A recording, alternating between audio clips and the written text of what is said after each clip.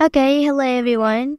Here I want to provide the tutorial on how to resize the icon on Sony Xperia device. Okay, let's get to the tutorial. First thing first, you have to go to the settings menu. After that, here you can select display option. Okay, and then you can click on display size here. Well, and then now you can set the icon size on your device between 5 options: small, default, large, larger, and largest. Okay, here I will set my icon size on large. Well, that's the tutorial on how to resize the icon on Sony Xperia device.